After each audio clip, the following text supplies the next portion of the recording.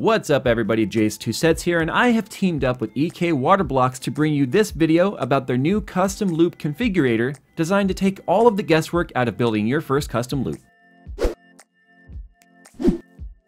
So if you want to follow along, head on over to EKWB.com and click on the configurator button, and let's go ahead and get started. Now the cool thing about this is EK has spent a lot of time building a database of chassis so that you can know that whether or not you have full compatibility based on your case. That's the hardest part for most people who have not spent a lot of time building custom loops, is making sure they're gonna fit in their case. So you start off here by putting in your chassis. I'm gonna say I've got to define S. Let's do that.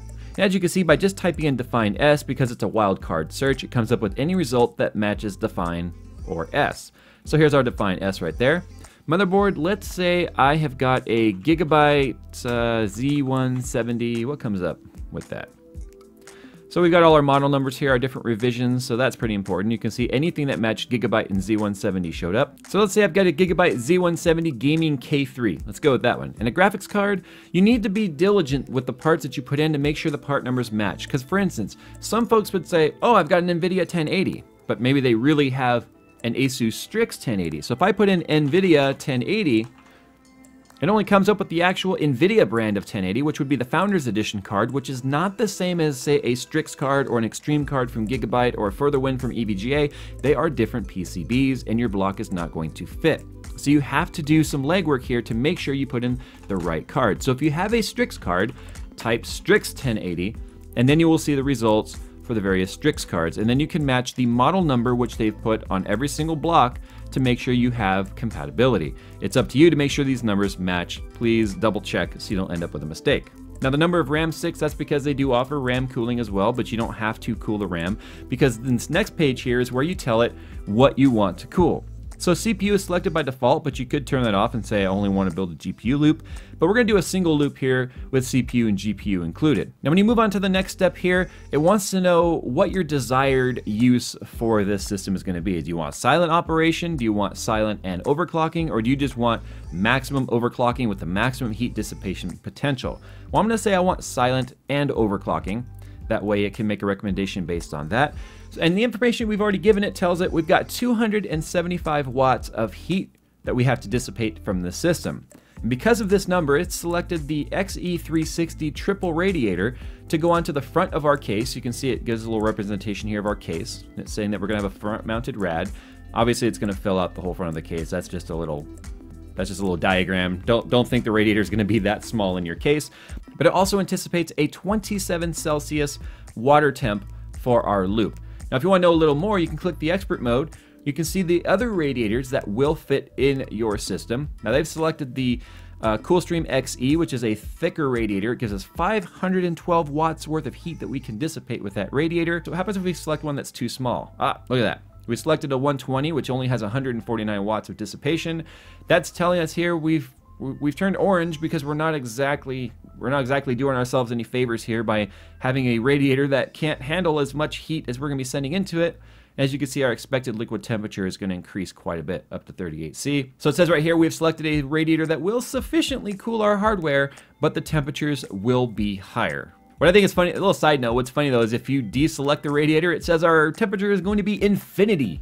Wow, that's hot. Hotter than the temperature of the sun. Well, that's because we have 0 watts of cooling power, which means we are going to basically blow up our stuff. We don't want that. So anyway, moving on, I'm gonna go ahead and go with their selection, move on to the next step, and just kind of carry all that over. Now we get to tell it what type of tubing we want to use. So if we select soft tubing, it's going to also give us some options regarding size and fittings, and it's going to make sure that they are compatible. And the same thing for the rigid tubing. The only difference with rigid is it's also going to add to the cart a kit for both a silicone insert so that you can bend the tubing, as well as a saw so you can cut the tubing down to length. It's not going to include a heat gun though, so you're going to have one of those or go pick one up at Home Depot or whatever your local hardware store is. But we're going to do soft tubing because I think that is the friendliest way to start getting into custom loops. You spend a lot less time building it and actually enjoy it much sooner.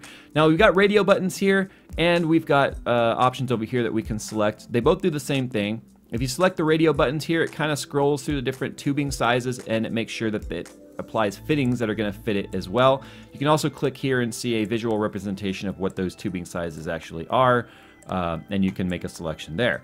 Now you can also change the color of the tubing because they do have colored tubing even for soft tubing. So you can select that as well. I'm going to go with a clear. I like to see the color of the coolant inside. Speaking of coolant, you can even choose coolant that you can add to this kit if you want to use theirs, or you can remove it in the cart later if you don't want it. I'm going to go with UV blue. I think it looks really nice, especially on the screen right here. I like bright, vibrant colors. Now let's go with green because I did green in Skunkworks. And we could change the color of our fittings. What if I go with, let's say nickel, because that's what I've got in my system right now. And we can change the pump top material as well. Let's say, so if you got black, you can't see through it, it's just solid black. You got red, plexi green, plexi blue. So the plexi means it's kind of translucent, you can see through it. I'm gonna go with clear because I want to see the fluid in there. And I'll leave it with a nickel plating on the bottom, but you can go with bare copper or even a gold plating too. They have a gold one. I don't know what that's gonna do to the price, but I'm gonna leave it at nickel. It was just pretty much how I've got Skunkworks set up right here, exactly like that. Now the cool thing is it's also going to show us what the coolant would look like flowing through the block if we have a plexi clear block. So you get an idea of what it's going to look like. If you go with a black acetal, you can't see through it, so there's a representation of that. And we could also go with the nickel backplate, plexi clear. This is literally exactly how Skunkworks is set up right now with these same blocks, this coolant, and the backplates and everything else. So there you go. Now the next step here is we have to tell it what type of pump and reservoir do we want to use. Do we want to use a combo unit? Which I highly recommend the combo units. They're very easy to use, especially for first timers. Or you can separate it, as you can see right here. That means you have fittings and tube that go between the reservoir and the pump.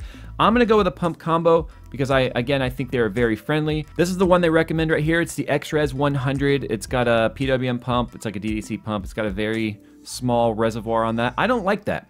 I don't like the small reservoir because I think big reservoirs make up for big cases. Yeah, we'll go with that. Anyway, expert mode. These are the other options you could go with. I'm gonna go ahead and say I'm gonna go with this guy right here. I'm gonna go with the big D5 with a bigger reservoir. It just looks better, it looks more manly. That's what we're gonna go with right there. So we're adding that, or it only gave us options for pumps that it's going to be able to fit in that case because they've already done all the legwork and determined that that's the stuff that fits. So here's all the stuff that we've basically put together right here. You can see we've got a 734 milliliter capacity, or just under 3/4 of a liter when it comes to how much fluid it can be held in the system. So it's only going to recommend that we have one bottle of coolant because it's less than the 1 liter that comes in the bottle. We've got 8 fittings required because there's 2 fittings per component. 275 watts worth of heat we have to dissipate, and 277 liter per hour flow rate. So everything is good. Everything, we got plenty of cooling capacity. Everything's gonna fit in our case. Everything's gonna fit together. Tubing and fittings are gonna fit. Next step is to see what all the parts they recommend are. And it's gonna basically take all of those and create a list. It's got fans here. They use their Vardar fans. We've got our block, our pump, our radiator. We've even got, check this out. They've even included a jumper and a 3-pin splitter, a 3-header splitter, so that you can have 1 PWM header supplying power to all 3 fans. And the jumper is important. It's only $2.50. Don't take it out of your cart. This allows you to bleed your system without having to turn on the motherboard. It's a big deal. Leave that in there. So then all you gotta do now is, well, look at the price and cry a little bit because custom loops are not cheap, but boy are they worth it and addicting once you get into it. You can add all this to your cart. So here's everything in our cart right here. They've added fans like I showed you because obviously you need fans for your radiator, but let's say you already have fans and you don't want to use the Vardars. Well, you just click the little X right there and you can remove it from your cart. But the configurator is pretty much coming from the standpoint of you have nothing for your loop and you're gonna need everything, which is good because you wanna make sure that you have everything you need. If you don't have fans, then you're gonna have a bad day trying to cool your stuff. Unfortunately, we can see that the backplate I chose is currently out of stock, so we could switch that for the black one and see if it's in stock. But let's say we don't want the backplate at all. Maybe we want to save the 52 bucks and we don't want to put a backplate on the card. You can simply click the X. We're going to save a little bit of money there as well. And since we took the fans and the backplate out, you can see our kit came all the way down to $590. Still a little bit of a crunch to the wallet, but cheaper than it was. So there you go, guys. That's the custom loop configurator. Go ahead and head on over to EKWB.com, play around with it, put in your chassis, see what you come up with. And if you've built your own custom loop, why don't you go ahead and head on over to Twitter, I'm at JayzTwoCents, and tweet me pictures of your custom loops. I really love to check out the work that you guys are doing, and believe it or not, sometimes your builds turn out to be inspiration for me on various things that I do moving forward on the channel. Some of you guys have some really good ideas and some custom stuff I would have never even thought of, which is what makes this community so damn awesome. There's so many people doing so many different things.